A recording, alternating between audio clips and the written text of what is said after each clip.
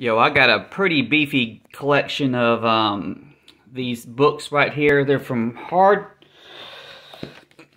Gaming 101. It's like a website. It's been around for a long time. And these books are pretty much like the articles that they put there. And they've made a ton of books, and they're pretty awesome. They're in full color. Kurt Catalata does most of them. This one I just got. You got Beat 'em Ups Volume 1. A lot of them, they don't even have a Volume 2 yet. But you got Bimmy and Jimmy.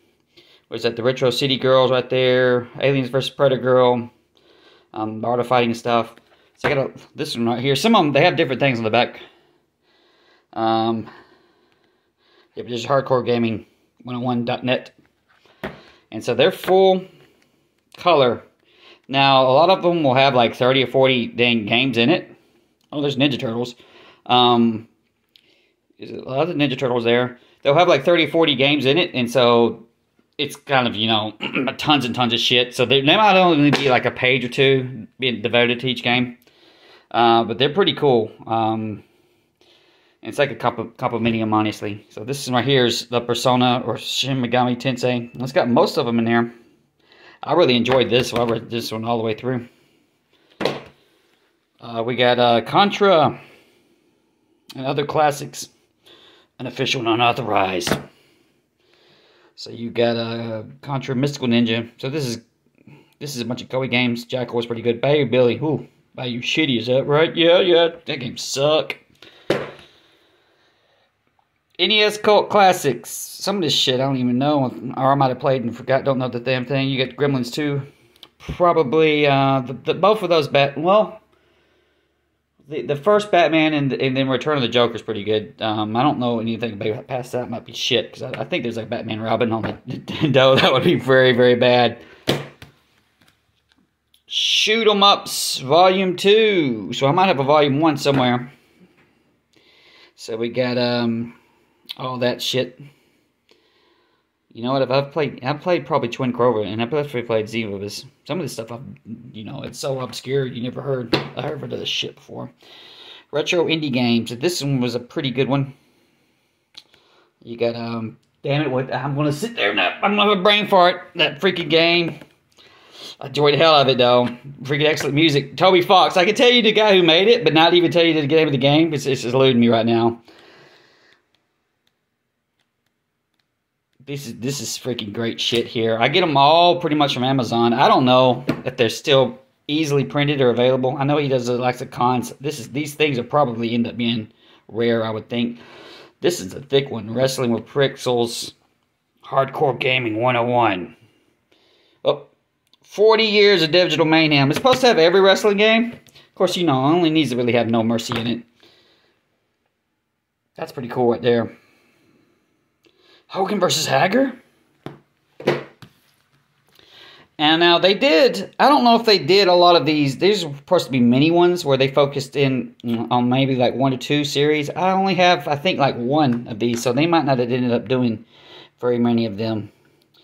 Freaking Bionic Commando, the original one in Nintendo, is great.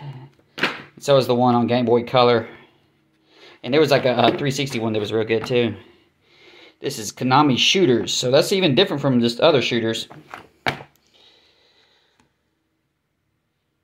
Gradius. I've never beat Gradius. One of these days I'm going to go through. Twin B is freaking great. So is Peridus.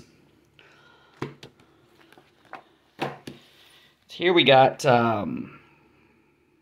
complete Famicom disk system. So that must be every game. It probably has to have like, yeah, they'll have like 7 or 8 games a page, it looks like to me. A lot of times, there's so much stuff that's on emulator, you get it and it's been translated. You're like, is this game worth the damn? And no, the vast majority of Famicom games ain't worth it. The 200 best games of all time. And so they would, I'll read through all of this. This is great shit too. F-Zero X, Hitman, Metal Gear. Mirror's Edge, you really think that's, well, no, that game's pretty good. Last of Us. That's a damn awesome one. That one, I love this one. Yeah. This shiny sheen, man. Shiny cover art. Looks freaking great. I see Gordon Freeman.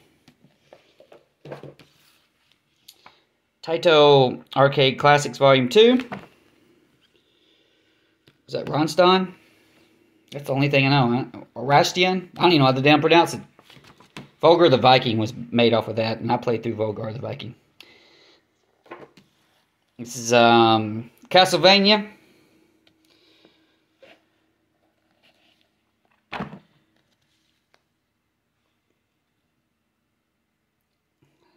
Is that Volume 1? You got Order of Ecclesia in there? This might just be a Volume 1. Well, it says many more, so they're probably all in there. Freaking awesome. Shoot 'em Ups Volume 1. R-Type. That's another game I want to go through. They have a new R-Type on Steam that was like Kickstarted or something. I want to play through that one day. Don't know how, don't know when. Arcade Classics, Sega Arcade Classics. Do I have part 2? I don't know. Damn it, I forgot the guy, that damn dude. You know, they have freaking t-shirts on, like, a Sega damn official merch sites. They'll have t-shirts for fucking shit like that. And is that Alex a kid? And no, nothing for Virtua Fighter, but that's a different video, man. Be bitching about how they fuck over Virtua Fighter all the time. You got Arcade Classics Volume 1 with no Virtua Fighter in it. And I guess we're waiting for Volume 2. And this last big boy, this one took I read all the way through this. This one took a hell of a long time to read. This classic adventure games. Those games these days are not worth playing, honestly. But they were pretty good back in the day. I played through Monkey Island on 360 not too long ago. It had hints to help you get through it. Otherwise, you needed books like this to be able to get it.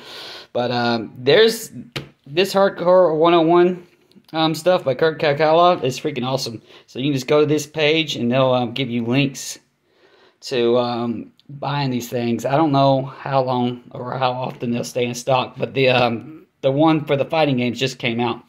And that's what you're getting for Christmas, Jason. Merry Christmas.